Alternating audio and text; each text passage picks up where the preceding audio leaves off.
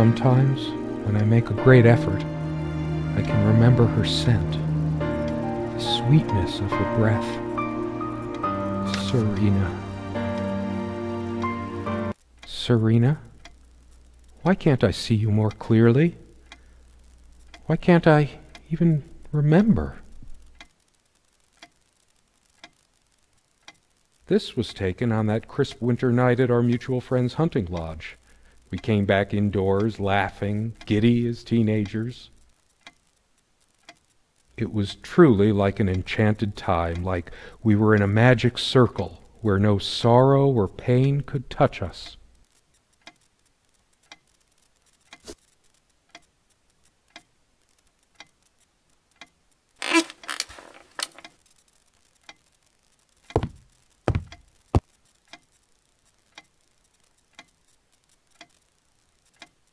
So much wisdom and happiness in this bookcase. My life would have been much poorer without all this. The smell of old books is intoxicating. What happens to wood pulp as it ages gives it that distinctive vanilla smell.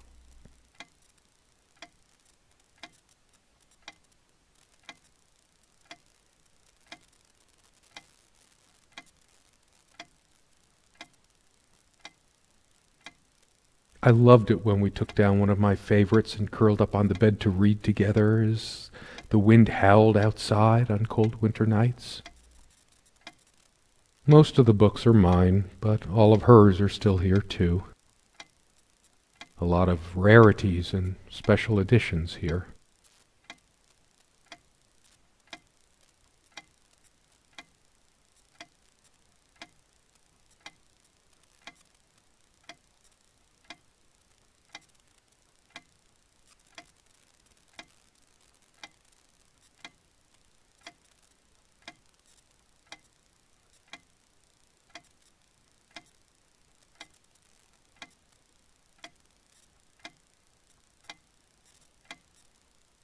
Sharing meals with a good red wine was one of the great pleasures in our relationship, especially in the intimacy of this cabin.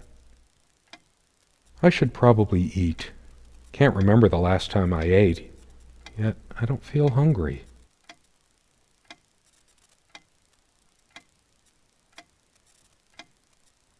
So many afternoons spent in this armchair.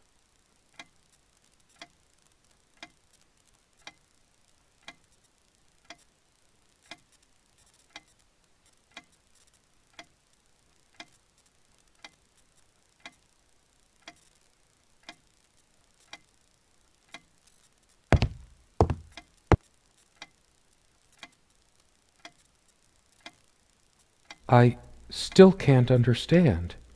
Even the features of her face feel hazy and distant, like remnants of a broken dream.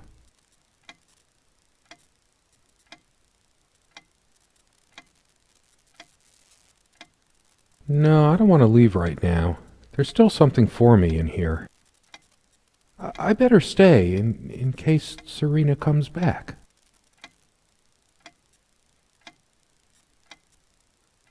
This one wobbles. I always meant to do something about that, but somehow never got around to it. She made this with her own hands. She was really good.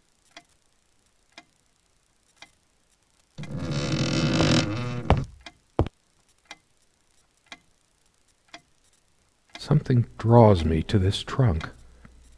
Is it the memories locked within? Or something else?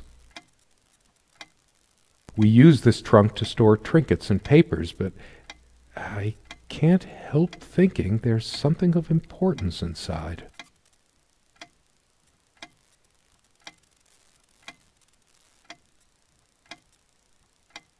Come, love, with peace in your heart, said Niamh of the ice-blue eyes. Blue eyes.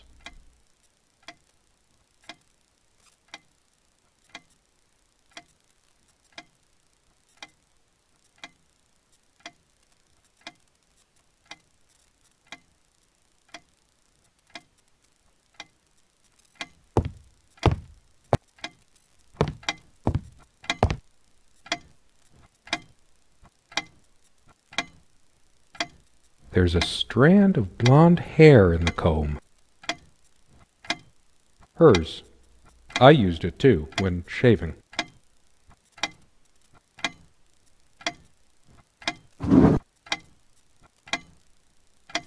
They prevent my blood pressure from skyrocketing. Doctor's orders. And Serena's.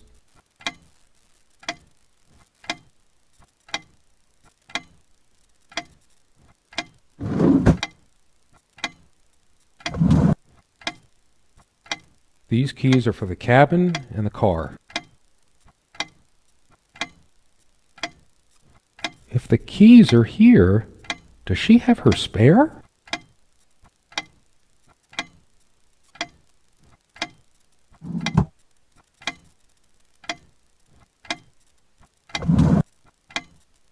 Dearest, how do I say any of this? I like your way with words, but if I don't write this, I don't know what I'll do. My life feels so unreal now, dreamlike, but wonderfully so. Let me try, even if clumsily. The hours I spent with you when we last met are precious to me. I was so lost such a short time ago. Everything seemed drained of color and feeling. I think we were meant to find each other, to bring meaning to our lives again, make sense of the confusion shrouding both of us. When we stepped into the crystal silence of the snowy woods, away from the chatter of the guests, all nature seemed expectant, as if holding its breath, witnessing a rare moment of something infinitely better than what life in the ordinary run of things has to offer. Do you remember how the light crust of the snow glittered in the reflected light of the country house? How the copse of trees in which we walked was haloed with a magical aura? I felt the chill of the night air, and you opened your coat and enfolded me in your arms, and we hugged tight, sharing the warmth, sharing the only thing any of us have to share on this earth when you think about it.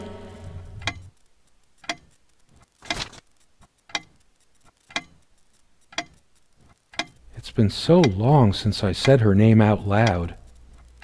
I think that's the moment I fell in love with her, when she told me the soothing sound of her name.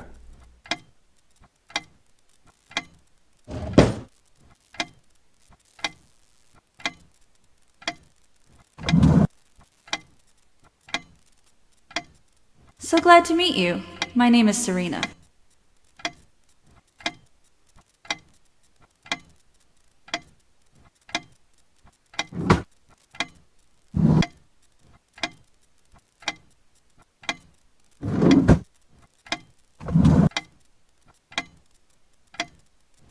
I should probably stay here. We also have a key for the outhouse, but can't be bothered to keep it anywhere other than under that rock next to the thing. No one comes here anyway.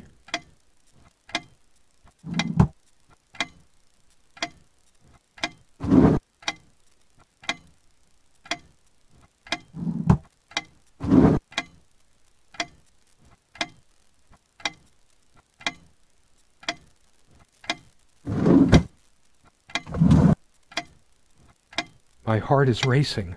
I can't help but feel there's something I have to do.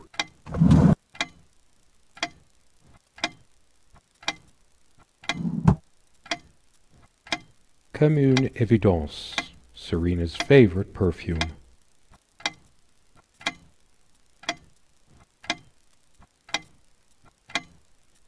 Yes, blonde hair like sun rays. I'm remembering.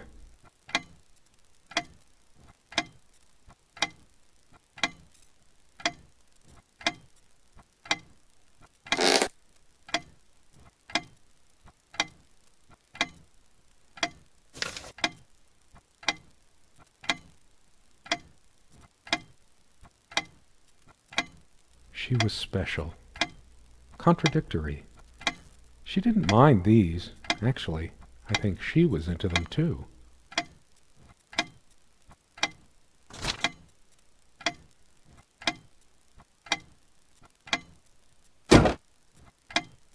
Our refuge from the world. A place of warmth and passion.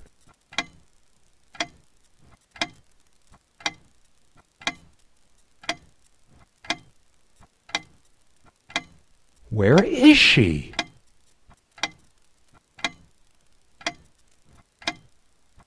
It's a beautiful day. though there's an unnatural calm surrounding the area.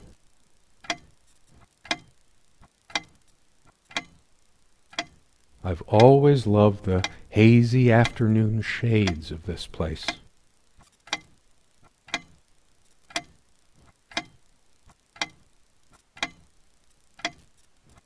It's deep into summer, so there's a few hours left until it gets dark.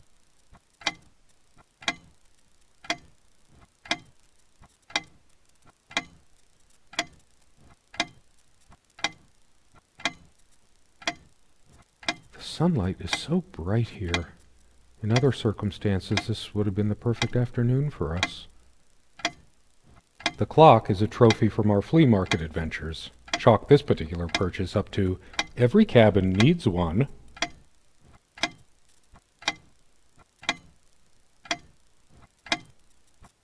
Unlike its sibling, this lamp would last for months.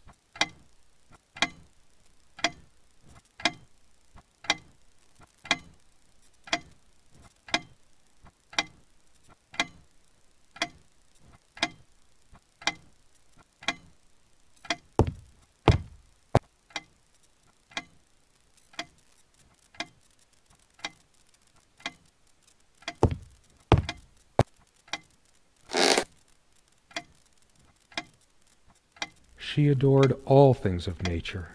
I remember her long walks out in the woods.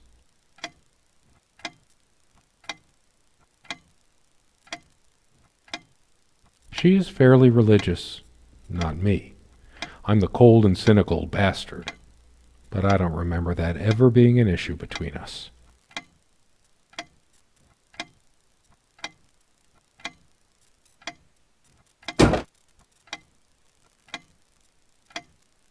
For some reason, light bulbs wouldn't last long in this lamp.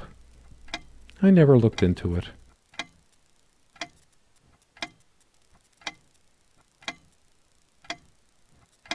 Sometimes we joked we needed to be so far out in the woods because that's how our sex life was. Far out.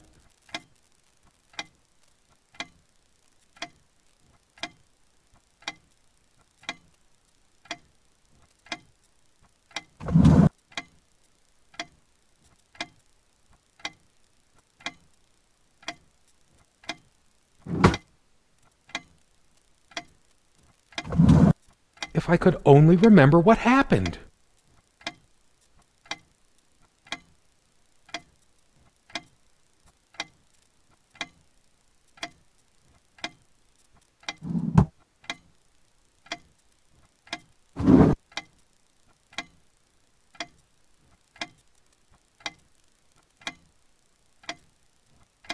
I'd give anything to look into her eyes again, to feel like that again.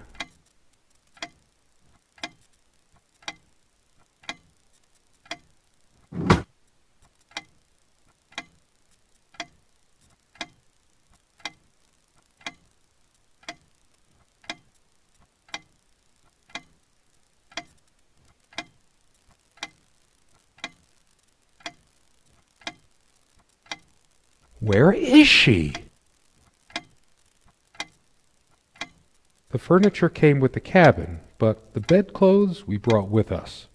A place like this needs some luxury, but without her,